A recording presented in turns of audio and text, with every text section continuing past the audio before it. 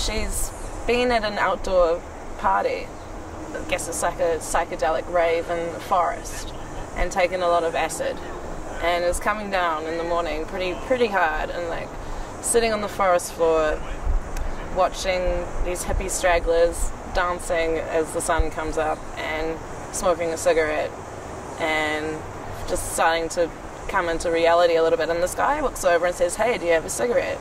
And she just happens to have a carton of cigarettes, so she's like, "Hey dude, have a packet, you know, I don't want to share this one with you." And he's like, "Wow, that's really nice, you know, do you want a drink?" And she's like, suddenly realizes that she hasn't had a drink all night because she's been tripping out of her brain.